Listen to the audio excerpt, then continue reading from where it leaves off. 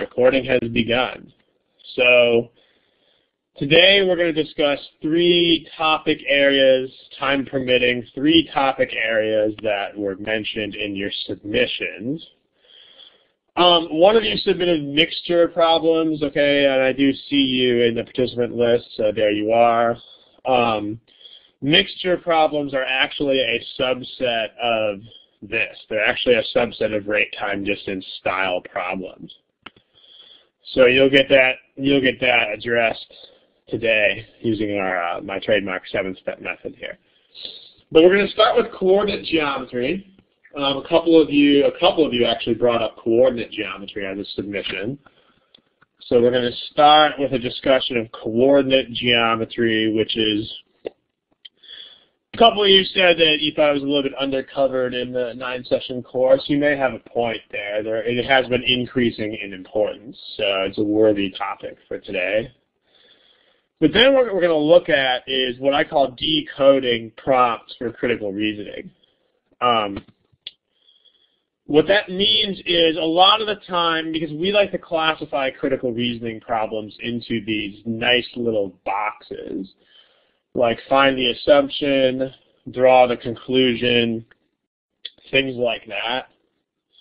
But as a lot of you have noted, and as a couple of you emailed me about, sometimes the prompts are not as conducive to those categories. Like sometimes you get a prompt that doesn't say find an assumption, and it doesn't say weaken or strengthen, but you still have to infer that that's what you're talking about. So that's also an issue, and that's something that we'll get into in decoding CR prompts. And then finally, the end of the session, whatever time we've got left, we'll look at rate, time, distance, and all of the problems that are offshoots of rate, time, distance, such as mixture problems and hourly wage problems and so on. There are quite a few problems that are related to those that can be solved with the same sort of methods. So, all right, give me the smiling face if you guys are ready to go, if you're ready to hit it on coordinate geometry here.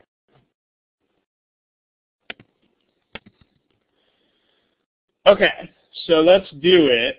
Coordinate geometry is an interesting animal because most areas of the quant section have more or less unique modes of solution, where you see a problem, and at least if you know the subject area fairly well, there's like one sort of canonical way of solving these problems.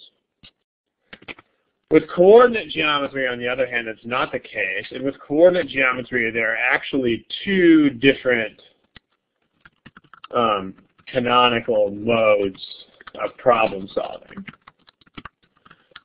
Canonical meaning like the textbook method. If any of you have ever sat in on my classes, you'll know what I mean by textbook method. But in other words, we're talking about two different textbook style methods of solution. One of those methods of solution is algebraic. This is probably what most of you are more familiar with. So for instance, algebra usually centers around the equations of lines, which type in the text box, what is the canonical equation of a line in the coordinate system? Go ahead and type that in the text box. A couple of you. Okay, we're starting to see it on there. Yeah, okay. So, e.g., the center of all of this stuff is usually the equation of the line is y equals mx plus b. You know, but also there's things like slope formulas where you have slope is y1 minus y2 over x1 minus x2, and then you have distance formulas, and you have, you know, etc. And then you have like perpendiculars. If you see perpendicular, you have opposite reciprocal slopes. These are all algebraic methods. And I'm sure that most of you at least have some sort of familiarity with these algebraic methods. On the other hand, as you probably know, this exam is, one of the central purposes of this exam is to separate people who just sort of memorize their way through everything and try to use memorized protocols all the time from people who can use multiple strategies and sort of unusual and innovative methods and conceptualizing things. This test is meant to favor the type of student who conceptualizes things well. And so as a result, in addition to algebra, there's another approach. Does anybody know how else they want you to be able to think about coordinate geometry problems besides pure algebra? Does anybody know where I'm going with this? Okay, right triangles are one thing you might see, although again, you could do algebra with right triangles, or you could what? The triangles. Instead of working with algebra, you could see if you could visualize them. The other main approach is visualization. And then poster who said right triangles, maybe that's what you were thinking about, seeing pictures of right triangles. So for instance, instead of seeing things as formulas and coordinates all the time, when we talk about visualization, we're talking about imagining possibilities. We're talking about imagining restrictions and imagining freedoms of movement on the coordinate plane. So let me give a couple examples of what I'm talking about. But the deal is that these are two totally different methods. They have very little in common with each other, actually, and so they're basically alternatives to each other. So here's an example of the difference between an example of the difference between algebra and visualization. Let's just say I give you something like this. Very innocent looking statement. The slope of line N is 2. Okay, that's N is going to show up there in a second. There's N. So let's talk about what this means in terms of these different approaches. Okay, in terms of pure algebra, what does this mean? Give me one algebraic interpretation of this in a text box. If the slope of a line is 2, what does that mean you can do? It means that you can plug in, so that's one thing. One of you guys put 2x plus 5, where I'm not quite sure where you got that 5 from, unless that's supposed to be an example. So, but right. So algebra means you can plug m equals 2 into y equals mx plus b. So that gives you y equals 2x plus b. Up to and over 1, that's actually a visualization thing. We'll talk about that in a second, but good. So whichever poster said up to and over 1, you're a step ahead, but we'll get to you. Another way, so that's one interpretation right there. Another interpretation you might have is the slope formula itself, where if you have 2 points, then you can say y1 minus y2 over x1 minus x2 is equal to 2. But then in terms of visualization, we are looking at totally different things. So there are these 3 components that we looked at on the previous slide, possibilities and appearances. So let me add that over here too. Imagining possibilities and appearances. So what is the appearance if you have this? Well, it's a positive sloping line and the slope is greater than 1.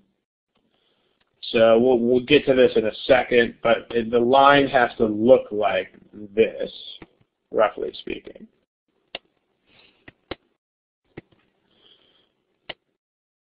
And it's not just anything pointing up and to the right. It's with that exact sort of slope because, as one of the earlier posters pointed out, for every 1 unit this line goes over, it has to go up by 2. So up 2 units for each one over. That's what we mean by impedance. We had 2 more factors to think about, which are restrictions and freedoms of movement. Let's talk about what we mean by that. Freedoms of movement. If I take, let's say I take a coordinate system, and I put a line with slope 2 on that coordinate system. Let's say here's a line with slope 2. In the text box, what can I do with that line such that I'm moving it, but it still has a slope of 2? What am I allowed to do with a line that won't change the slope of the line? Anybody know where I'm going with this? Again, it's a vague sounding question, but it's going to be attacking. Yeah, you can change the y-coordinate. Be careful what you mean by that. It depends. It depends on the y-coordinate of what. But yeah, you can move it along. You can slide it. So you can take it and you can move it here. You can move it here. You can move it here. You can move it there. You can move it all these places. You can slide it up and down. So let me just replicate a few other versions of that. You can slide it horizontally. I mean, you can slide the line around the plane. Smiley face, if you guys see what we mean by that. Okay. And then, yeah, the smiley face, you can also put in the text box if you want. But when I say smiley face, I'm talking about this icon that's over there on the left. There's a little button you can press. It looks like a smiley face. Now, when I do call for smiley faces, if per chance you don't understand what I'm talking about, you can click the other button, which is the kind of bamboozled-looking face. It's got the weird-looking mouth that's kind of looks like it doesn't understand. Yeah, that one. Okay, so finally, there's restrictions. What you can and can't do. In this case, you can't rotate the line. Because if you rotated the line, you'd be changing the slope of the line. I mean, my point is here, there's 2 points. The first is these are all takeaways. Like when you see the slope of a line is 2, all of these things should in some sort of order come to mind. But the main point I'm trying to make here, aside from you should know all these interpretations, is also that notice how different the approaches are. I mean, notice that the stuff that's over here has almost nothing to do with the stuff that's over here. These are completely different interpretations. So what your challenge is to try both of these methods in order to solve coordinate geometry problems. In other words, if you try one of them and it doesn't work or it's not yielding results, you should quit and try the other one.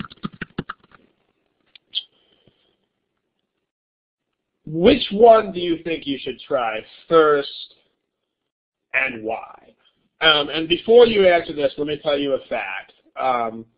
The fact is that there are about equal numbers of problems that use these methods. In other words, there are roughly the same number of primarily visual problems as there are of primarily algebraic problems. So like if there were a huge preponderance of one or the other, like if there was 4 algebra problems for every visual, then you would definitely do algebra first and vice versa. But they're about the same. So given that, does anybody know which one you should try first and why? Yeah, so what we've got on there is, yeah, visualization because it is less time consuming. So I don't want to use the word easy because easy is different for each person. Like if you are, that's not a very well defined word. Like if you're very much accustomed to doing algebra, then you may find algebra easier. But if you're very much more of a visual person, you may find, so I don't want to say easy. But you should try visualization first. A couple of the posters have hammered this right in the head. You should try visualization first because if it works, it's usually very fast. You guys know this. Algebra can be a very time-consuming dead end. Like if you're doing algebra that doesn't get you anywhere, you can waste unbelievable amounts of time on it. But with visualization, it's kind of either there or it's not there. You either know what something looks like pretty much in a matter of seconds, or you don't know what it looks like. So attempting a visual approach is not going to consume a whole lot of time. So this is a good way to begin. So let's try some problems. I'm going to give you 2 data sufficiencies, which involve coordinate geometry. And we are going to, I'll give you maybe between 3 and 4 minutes to solve these problems, and then we'll go ahead and have a discussion. In fact, what I'll do is I'll give you one of them at a time. So give me a quick second here to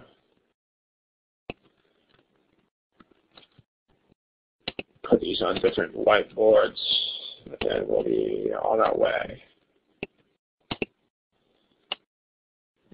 Okay. And almost there. Hold on. Apologies. Sorry about the wait. Okay, we are good. Here's the first problem. Give this a shot. I'll give you, here's the way this works, by the way. Do not put answers in the text box. Do not put answers in the text box. Okay, in about 10 seconds, you'll find buttons at the top left of your window. So those will be at the top left of your window in about 10 seconds.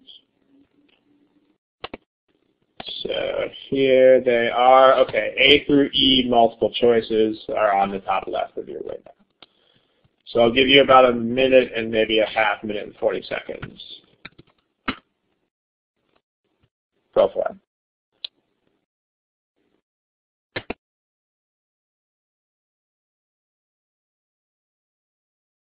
Okay, in the next 15 to 20 seconds, everybody try to get some sort of answer to this question, please. Again, the buttons are in the top left. You should see an A, B, C, D, E towards the top of your window. Go ahead and click something, please.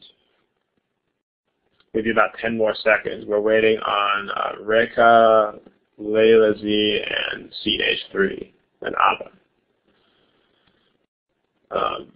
Layla Z, I think you had an answer up there before. Okay.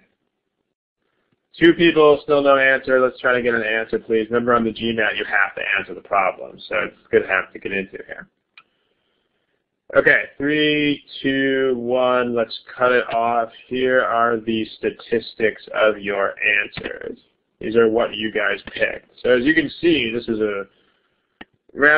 problem was apparently a rather contentious issue. Let's talk about this. In the text box, let's talk about how you guys approach this thing. If you use a visual approach or algebra approach? Go ahead and tell me in the text box which type of approach you guys use. Let's kind of take a survey here. Okay, so it looks like most of you are visualizing it. That's good. Because quadrants, this is kind of a tough question to answer with algebra because there's no plugins for this question. So let's try visualizing.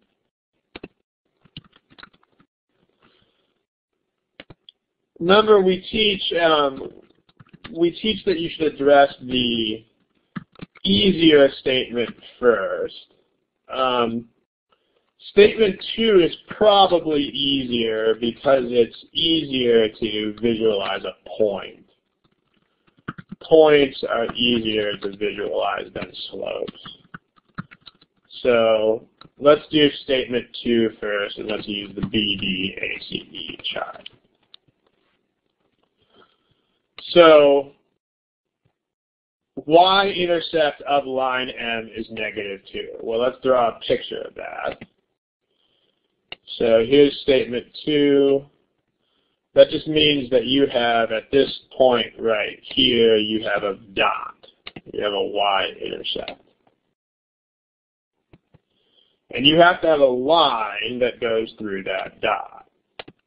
So you need a line going through this dot. What freedoms of movement do you have for that line? Text box, what are you allowed to do with that line?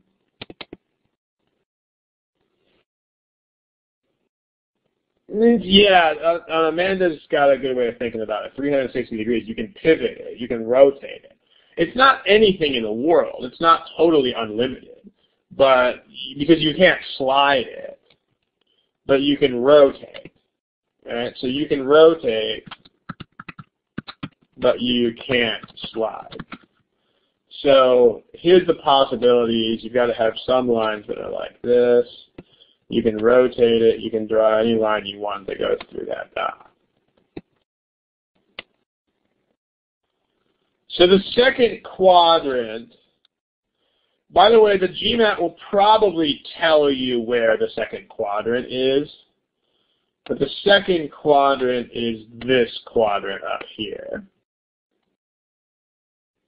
So notice that some of these lines go through the second quadrant and some of them don't. So some hit the second quadrant, some don't. So this is a maybe. This is insufficient. Smiley face if you guys follow that. Okay, I'm seeing a bunch of smiling faces. Okay, good. Now let's go to statement 1. Statement 1 is a negative fractional slope. So you need to make sure that you know what a negative fractional slope looks like. So negative fractional slope, what does that look like? See if you can describe it in the text box. If you were all standing in front of me, I would just have you hold up your arms in the right orientation, but we can't do that here. So I try to describe that. It's downward sloping, and yeah, it goes down only 1 for every 13 that it goes over. So it's a very gently sloping line, like this. It's a very gentle downward slope. So, yeah, the backslash in the window, that's good. Let's talk about freedoms of movement. You can slide the line, but you can't rotate it. So in other words, you can take this line and you can make it, you can slide it down like here and here and here. But yeah, tell me about these lines. I mean, remember what it does. Like it's going to go over 13 for every one that it goes down. Or sorry, for every one that it goes down, it's going to go over 13. That's what a line of, that's what that slope means. So this is 13 if this is 1. But notice an important fact about lines, which a lot of you guys are sort of neglecting here, is that lines don't stop. Lines always are of infinite length. That's what a line is. If it stops, it's called a line segment, not a line. So these guys are all going to eventually make it into the second quadrant because every 13 units they go over, they go up 1 unit. So even if your line is all the way down there, like 1,000 units below the x-axis, if you went over 13,000 units that way, you would get there. You're eventually going to make it into this quadrant, no matter what. All of them will, if you follow them leftward enough, they will eventually get up there. All of them will eventually get into the second quadrant. Smiley face if that makes sense. And any takeaways that you might need from this problem.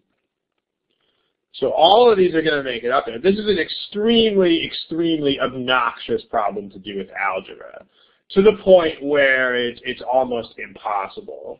And within 2 minutes, it's especially obnoxious. So this is a yes to the question. So this is sufficient. And so we have the final answer, which is which is A, like Alice in Wonderland. There you go. Okay, I noticed one of you is typing I don't know what you're typing, but it might be a question. Is it correct that you can answer?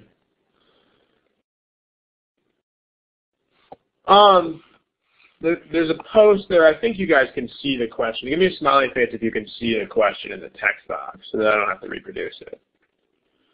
Okay, the question is, like, if you're, so basically the question, as my understanding, Tyler, you can give me that frowny face if this is not true, but my understanding of what you mean here is that you're asking whether any slope and any quadrant will still be sufficient. Is that what you're asking? Smiley yes, frowny no.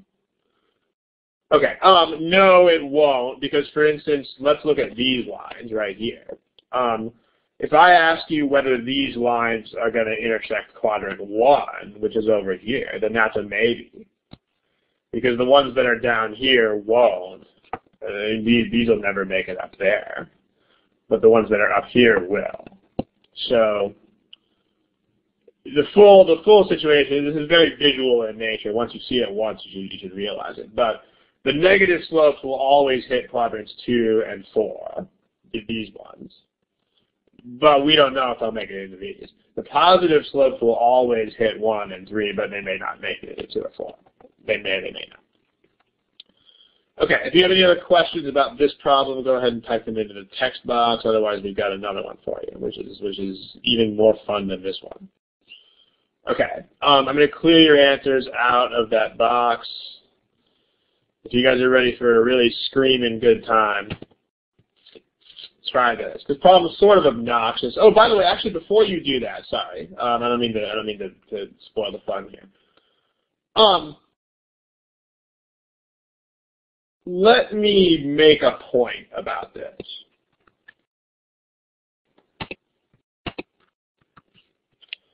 Okay. A lot of you guys picked choice C. Yeah, the question in the text box, the answer is yes, WC. A lot of you picked C. Remember the way they designed these questions.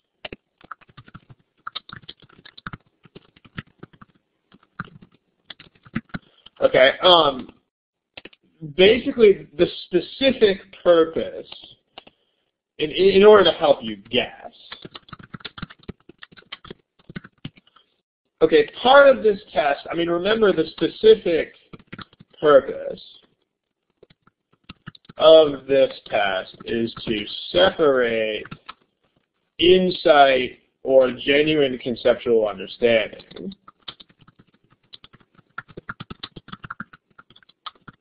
from mere memorization.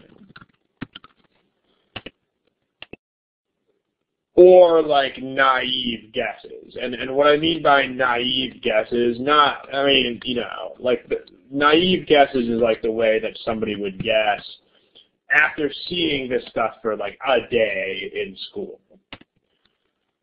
Okay, so someone who just memorizes or who has only seen this stuff for like 1 or 2 days would think. They would say, statement 1 gives M, statement 2 gives B, so I have Y equals MX plus B, therefore I'll pick C. And I think this is probably what most of you were thinking, those of you who picked C. What you've got to realize is that the test is explicitly written so that it will kill you if you do stuff like that.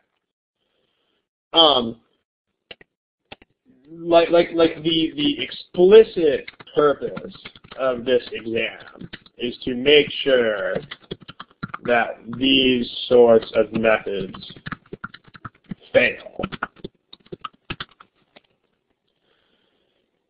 To the point where if you see them handing you a slope and handing you a y-intercept, you should actually be disinclined to guess C.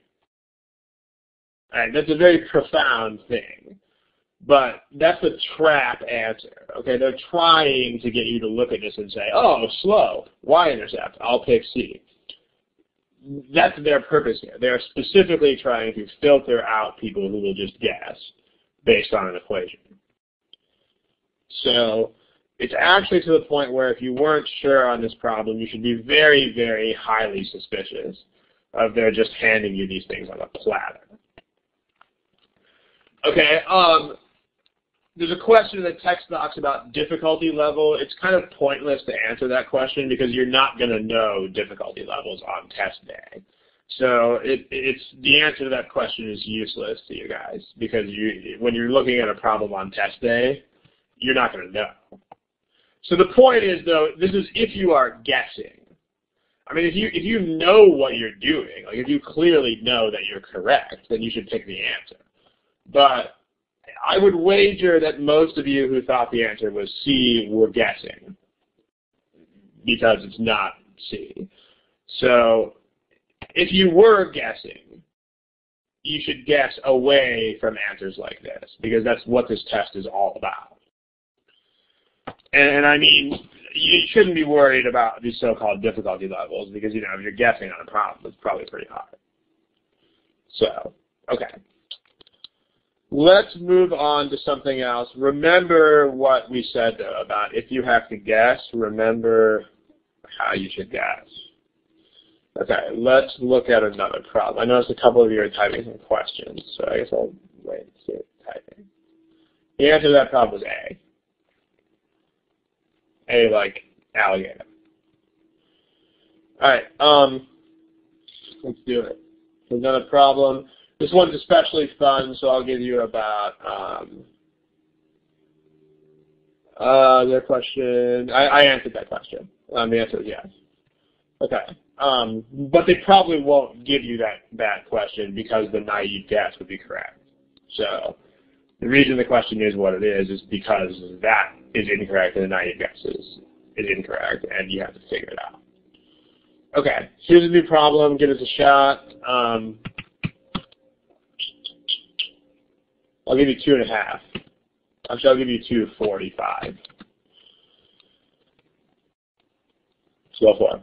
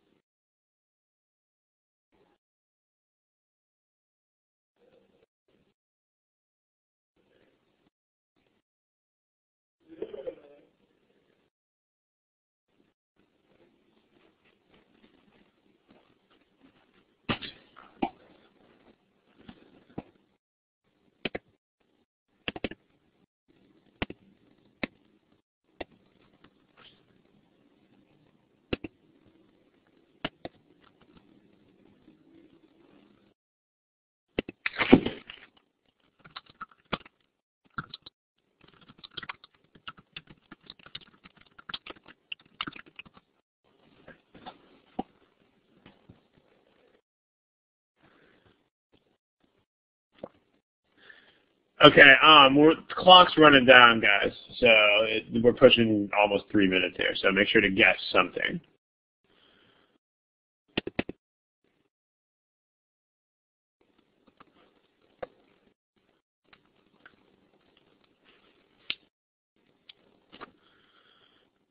Still lots of blanks. I count like 6 or 7 blanks right now. This is the GMAT. There's no such thing as blank, so please answer. And this is the 3-minute mark, so you just can't be spending more time on this. So those of you who have not guessed, looks like Rekha and Layla Z, CH3. Okay, here's the statistics. There they are. All right, so still a lot of controversy. We have every answer choice represented here.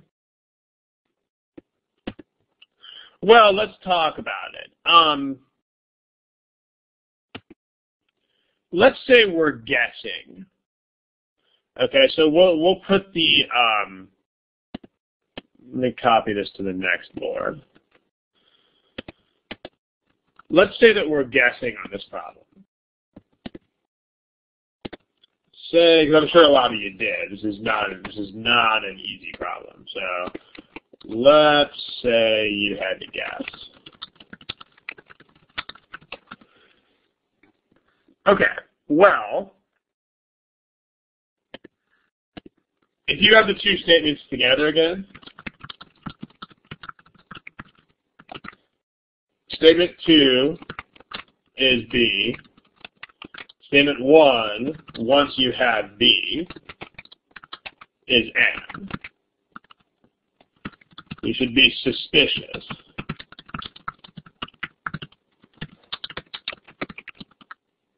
Because it's the same sort of thing we said last time.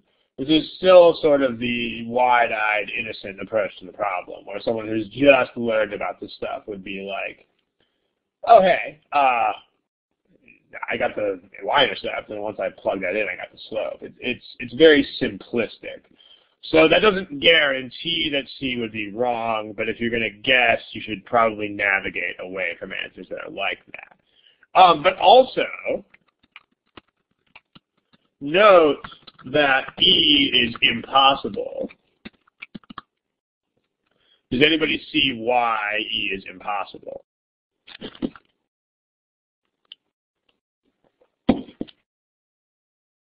There were quite a few answers of E, by the way. I mean, E was one of the most popular answers. Like, if you look at the statistics.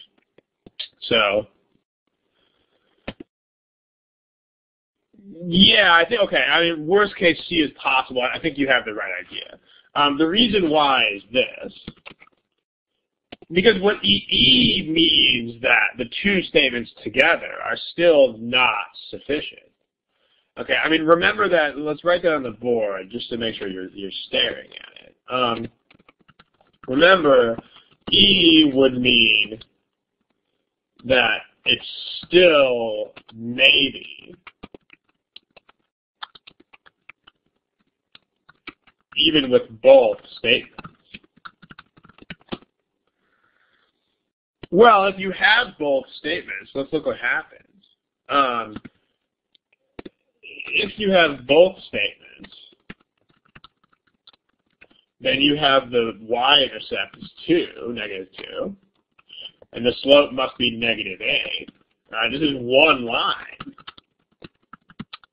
The equation would be y equals -2x minus 8, -8x minus 2. So I mean, the answer is either, I mean, therefore there's one answer. Sorry, it's not maybe. This is not a yes or no question, so it's not maybe. It means still multiple values. Well, if you have one line, you're not going to have multiple values. So even if you don't really see what's going on with these statements, you can still pick up on this. You can say, look, if I have them both, then I've got a single line. It has a slope of -8 and the y-intercept is -2. Since it's a single line, it will have exactly one y. It'll have exactly one x-intercept. So that would be sufficient. So there's no way that E is the answer, because E would mean even with a single line, you've got a bunch of different x-intercepts. So let me know if you guys follow that. Because quite a few of you, especially those of you who's picked E, I'm going to be looking at your smileys. So let me know if that makes sense to you. Okay, most of you, there's one or two of you guys. Okay, good. All right, now let's go back to what's really going on in this problem. Because this is just guessing mode. This is just a guess mode, right? Let's talk, in fact, we're not even done with strategic guessing. Let's do the strategic guessing. Well, statement 2 is insufficient. If you don't know why, we'll cover that in just a second. So, BD is going to, it's basically the same statement 2 we had last time. BD is going to be gone. E is impossible. And C is suspicious. It looks like a trap answer.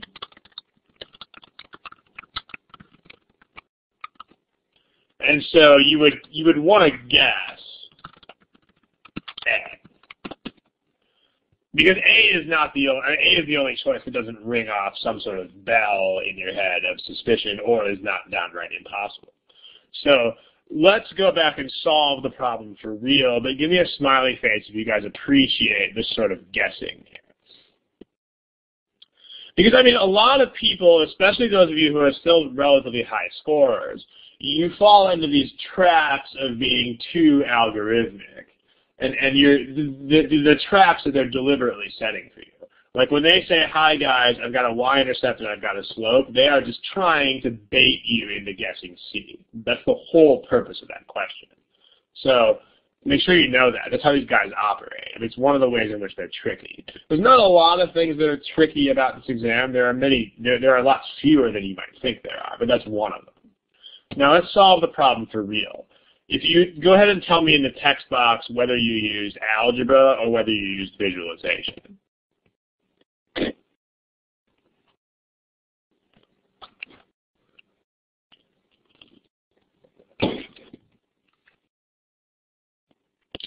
Well, you try visualization, right? I mean, okay, statement 2 you can visualize.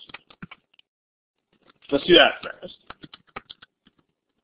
And I mean, I like the answer that Priyanka's giving there in the box. You can totally flip back and forth between them. The y-intercept, statement 2 is the y-intercept is -2. Well, that's just like a point again. There's no way you're going to know what the x-intercept is. So, because it's the same set of lines we had in the last column. I mean, it could be this one. It could be this one.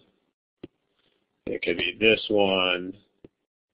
I mean, there are lots and lots and lots and lots and lots of different x-intercepts. So,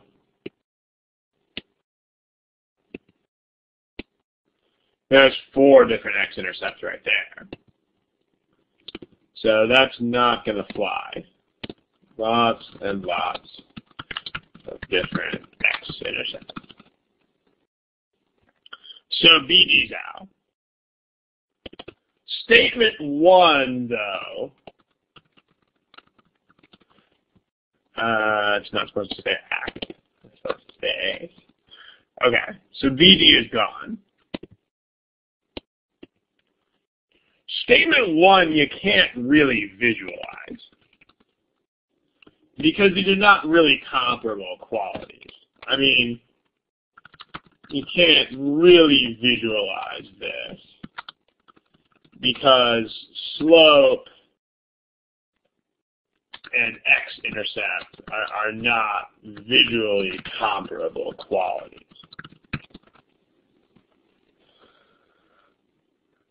You know, it'd be like me saying that okay, like e.g., if I say something like this, I am twice as tall as my cousin. Okay, this you can visualize. But if I say something like my height in centimeters is about twice my weight in kilograms, you can't visualize this. Because those aren't comparable. I mean, you can't visualize a comparison between height and weight unless you actually think about specific numbers, which is not the point. So you're going to be forced into doing algebra. Because if you try to visualize this, you will probably find rather quickly that you can't. And if anybody disagrees with me, you can feel free to type in the text box how you visualize this. But I don't really see any relatively straightforward way to do that. So let's try algebra. Let's try algebra. Well, notice that they're being really, really, really nice to you.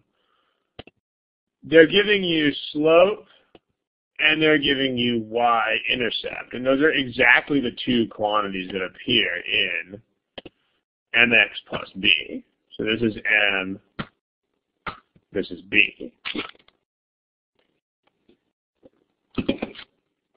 So that means you have a substitution where m is 4 times b. So make the substitution m equals 4b. Once you do that in the text box, what does your equation look like?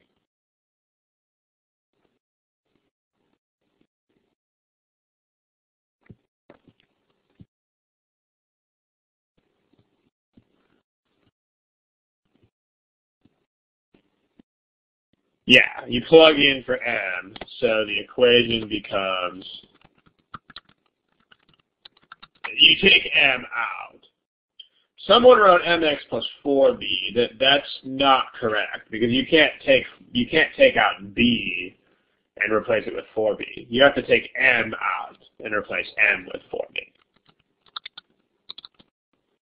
So let me do that in color just to make sure, because one of you this was a couple of incorrect substitutions on there. Here's the m. Right now that's m. You have to take out the m, not the b. So that's y equals 4bx plus b. We'll put that in a different color. Let's put that up there. Okay, there's your equation. Now you have to know what x-intercept means. Okay, again, x-intercept visually means where does it literally hit the x-axis. That's what x-intercept visually means. Who knows what x-intercept means in terms of algebra? Text box. It means you set y to 0 and then you what? It's not just y to 0. You set y to 0 and you solve for x. So make sure you know that. If you don't know that, make yourself a flashcard. X-intercept means set y to 0 and then solve for x. So let's do that. That means 0 equals 4bx plus b. We factor out, so that's 0 equals b times 4x plus 1. Notice that either of these factors, well, the way you have to do this is you have to set the two factors to 0. So you set that factor to 0, or you set this factor to 0. So it looks like, at this point, it looks like either b is 0 or 4x plus 1 is 0. 4x plus 1 is 0 would mean x equals -1/4. Do you guys think these are both possible? If anybody thinks that one of these is not possible, then go ahead and explain why in the text box.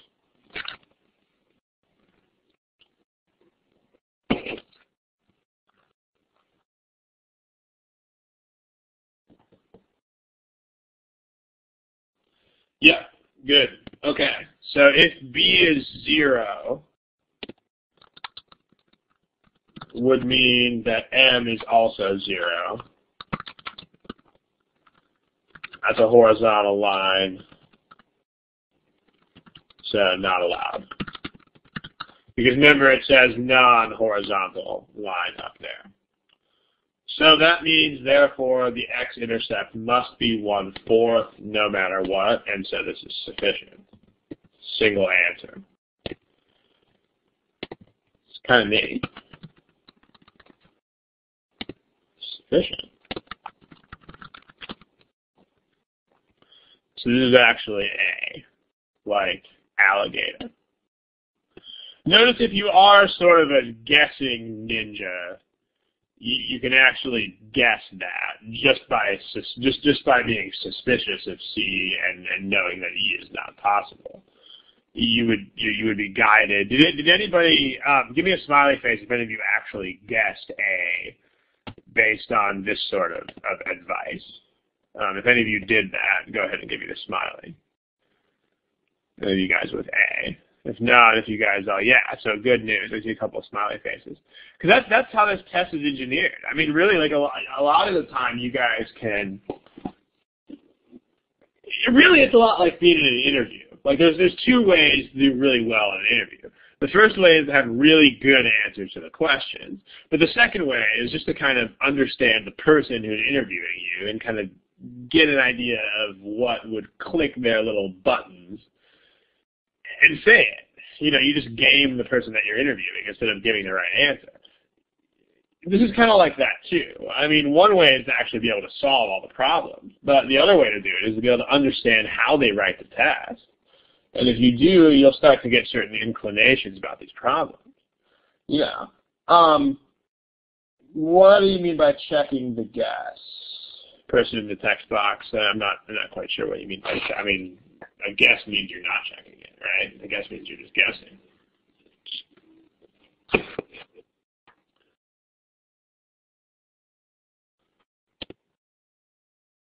Yeah.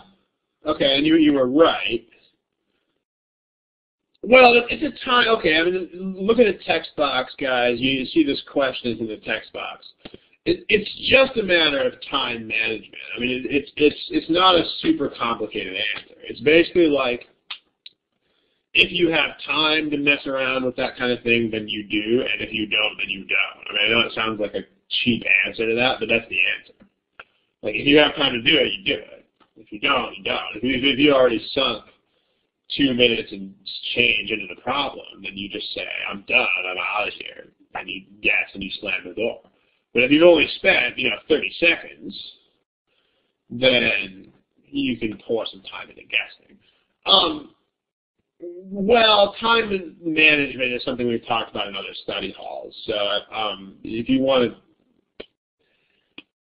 basically the deal is it depends on whether you're behind or not, but not really. I mean, you should pretty much have the same you should pretty much have exactly the same time management all the way through the test, unless you fall behind. Like, the worst thing you can possibly do is give yourself, like, more time at the beginning, for instance, because that'll kill you. But, okay, in any case, let me show you one more thing about that problem. I know you guys are sick of this problem. But there's a backup method that I want to show you. In a study hall we did a couple of months ago, we talked about plug-ins. If you don't understand the algebra, then you can just plug in a whole bunch of examples and watch what happens. And that'll be good enough, right? Like if you keep getting this is a value question, it's not a yes or no. So if you just like plug in a bunch of lines, And then, like, if you keep getting the same x-intercept over and over again, then you would pick sufficient. And if you ever get two different x-intercepts, then you pick insufficient. Let me correct the spelling there. Okay. So let's try that. I mean, you just pick a whole bunch of lines that satisfy this equation, right? So let's just pick a bunch of lines with m equals 4 times b. So someone in the text box, someone put some equations of lines in the text box that do that.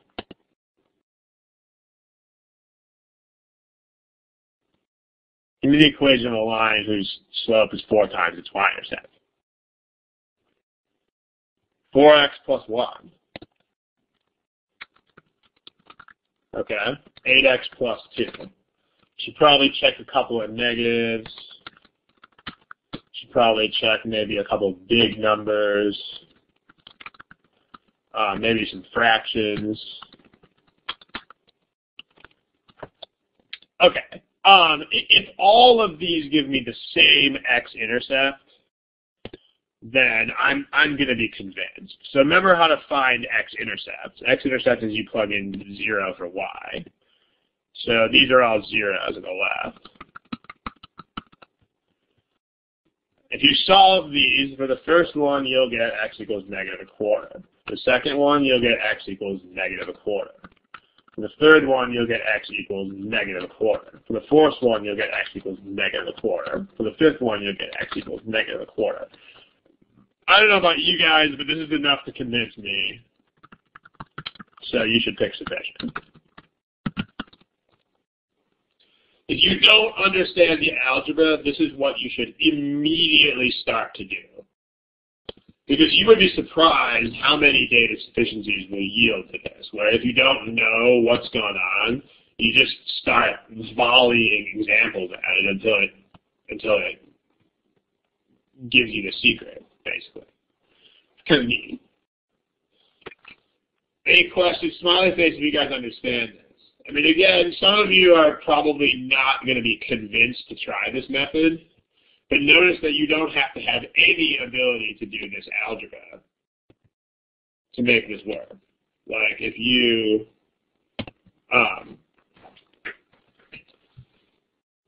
so yeah, I mean, you can try this all the time. As far as why option E is impossible, why don't you email me, because the rest of the class gave me a bunch of smiley faces on that. So, you know, in order to conserve time, why don't you shoot me an email? Okay. Email address is here. Type in the text box. There's the email address. Okay. Let's move on. Let's talk about critical reasoning. Any questions? If you've got any questions about this coordinate geometry stuff, the takeaways from today's lesson about coordinate geometry, let's just cycle through these slides and let's go over that. Remember, it's algebra and it's visualization. These are both valid.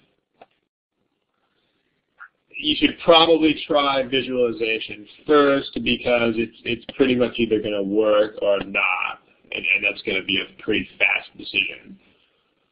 But you should try them both. Okay, this is an illustration of the different types of approaches you'll get with these. Some example problems, and also make sure you understand these guessing methods, especially what we said about the way the test is written. Okay, you should actually get to the point where, ironically, you're actually guessing against your first instinct if you have to guess. Okay, let's move on. Let's talk about critical reasoning prompts. All right, and what I mean by a weird prompt is something like this. It's not on the screen yet. What I mean by a weird prompt is Why is this thing giving me a hard time? Okay. By a weird prompt, I mean something like that.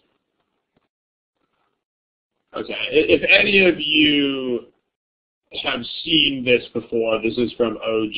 I think it's OG 12, problem 110. But whatever. I'm not going to reproduce the whole question here. The point here is that there are problems with very strange choices, or very strange prompt questions. So the goal of this unit, which is, the reason I'm doing this is because a few of you posted critical reasoning questions where you posted the whole problem, but the deal was just that you didn't really understand what they were asking you to do in the first place. So, in order to kind of address what the main point, what the main issue is here, I've isolated out some weird statements from a bunch of these. But before you can do that, what you've got to do is first you have to have an absolutely formal understanding of what it is that you're actually doing in these critical reasoning problems.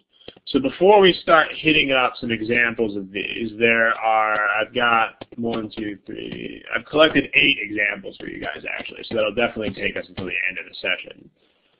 These time flies for these things. I can't believe we're already an hour and changing this thing. You've got to understand, first you've got to understand the different question types. Okay, so I'm going to do a really, really quick review of this just so we can start hitting up these prompts. Find the assumption. You've got to understand that an assumption is a statement that must be true. It's necessary for the argument to work,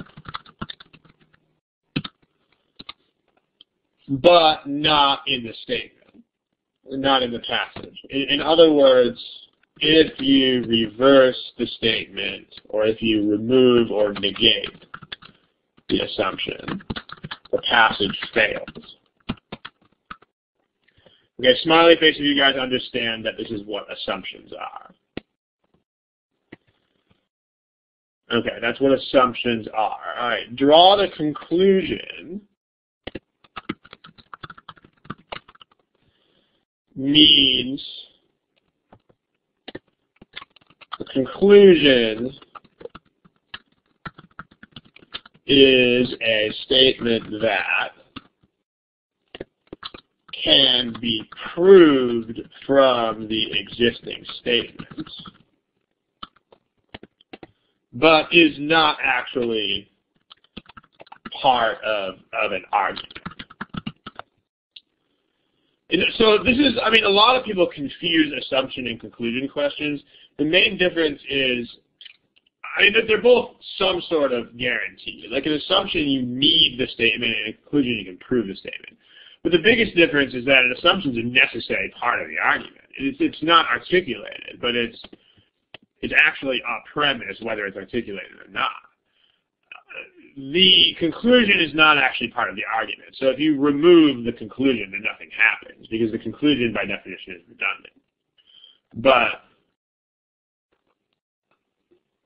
here's the difference. These are things that you can derive from the passage.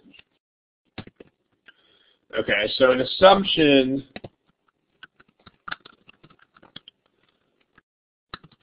is needed in the passage. It's not just some random statement.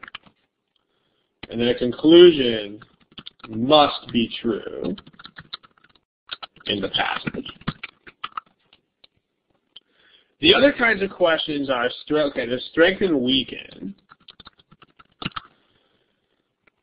All right, these statements, they either help or hurt the passage, but they are assumed to be true ahead of time, that they are treated as true ahead of time.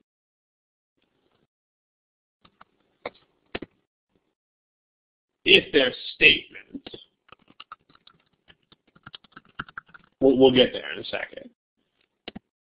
And here's the biggest thing. The biggest difference here is these are extra considerations.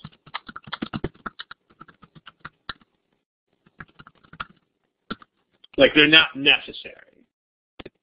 Absolutely not necessary for the argument. That's the biggest difference between a strengthener and an assumption. An assumption is an integral part of the passage, whereas a strengthen or weaken is not. It's just some random statement that you treat as true and see how it helps. And the last type of question we got to understand ahead of time is the explain the discrepancy type question. This means that the passage presents some sort of thing that looks like a contradiction. Like, there are two things that don't appear to work together.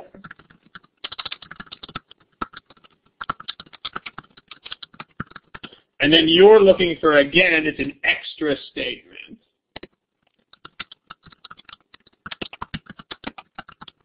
That reconciles these two things. It helps them get along.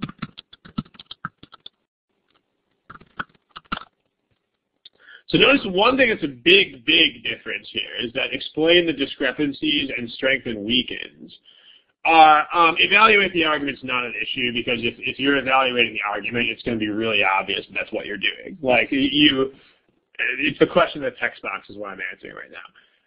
Evaluating the argument, you're not going to have prompts that are hard to decode, because you know what those look like, right? Those answer choices they look totally different. The answer choices are not statements anymore. Like, the problem with the answer choices to these four questions look just like each other. They're all statements about the stuff in the passage. The answer choices to evaluate the argument is stuff like, the first statement is evidence against the position in the passage. You know, they're obvious. Like, you know what the question type is. It's not obvious how to solve it, but you'll have no trouble telling those apart from other questions. So, Greg, smiley face if you understand it. Okay, so we don't need to address that here. These are the ones where you can't just tell with a quick glance at the choices. And so this is the stuff that you need to know. So smiley face if you guys are okay with the basic facts that are on this thing. Okay.